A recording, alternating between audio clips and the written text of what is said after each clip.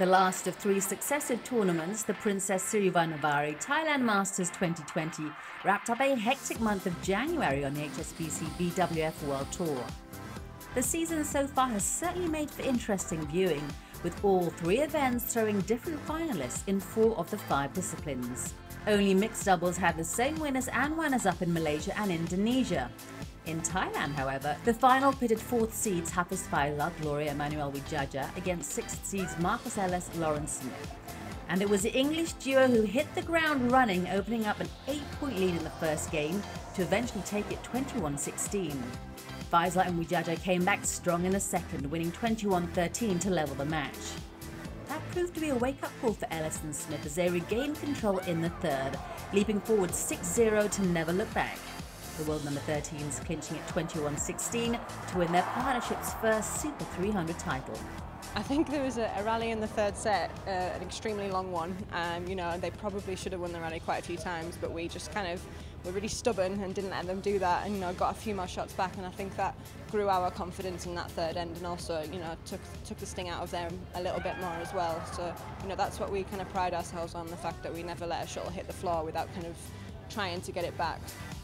Ng Ka Long reached his first final of the year in Bangkok, following an impressive win over Shi Yuqi in the semis. The Hong Kong-China shuttler faced Japan's Kenta Nishimoto in the finals, who he beat last in 2014, trailing 5-1 in their head-to-head meetings. And it was the Japanese who made the brighter start, taking charge halfway through the opener to seal it 21-16. However, the third seed was far from deterred as he came back in full force in the second. Ng took a 6-point lead in the second to close out the game 21-13 and push for the decider. Despite a sluggish start to the third game, Ng battled past his opponent to win 21-12 and clinched his first HSBC BWF World Tour title.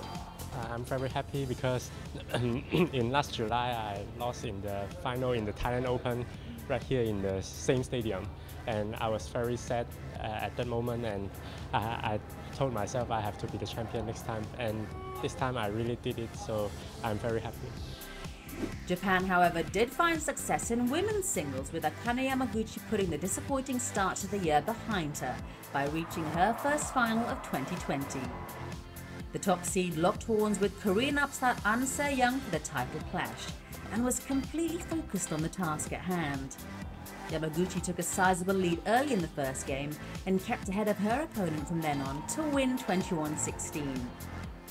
The second started off similarly for the Japanese, before An finally found her rhythm halfway through. It was neck and neck after that, but Yamaguchi narrowly edged at the end to win 22-20 and pick up her first silverware of the new season.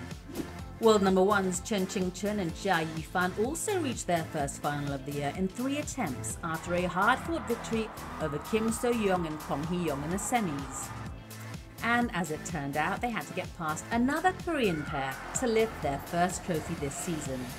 Baek Ha-na and Jung Kyung-yeon proved formidable opponents as they made a flying start to grab the opener 21-17. The Chinese top seeds continued to trail Baek and Jung in the second until 13-all, when the momentum changed and Chen and Jia surged ahead 21-17. The third was another seesaw battle that saw the Koreans start well only to falter after the interval.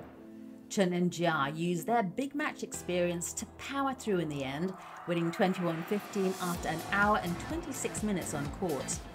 现在感觉还挺开心的，因为也是我们中国的春节也没有回去过年，然后也是为了祖国奋力在一线，然后还是挺开心的吧，可以拿到冠军。The men's doubles final was contested by 2 unseeded pairs. Ong Yu-sin, Chiu Yi of Malaysia took on Huang Kai-xiang and Liu Chun from China. 2017 world champion Liu and his new partner Huang drew first blood, taking the closely fought first game 21-18. But their opponents pushed back equally hard in the second to win 21-17 and send the match into a third game. The deciding game exchanged leads numerous times before Ong and Teo finally prevailed 21-17 after an hour and 12 minutes on court to lift their very first HSBC BWF World Tour title. We let them play their game and we follow the flow, and we we changed it after second set. I think the key moment I think is when we start to enjoy ourselves. We don't give any pressure to ourselves, and that's really important because we really enjoy ourselves. We didn't give much pressure to ourselves here.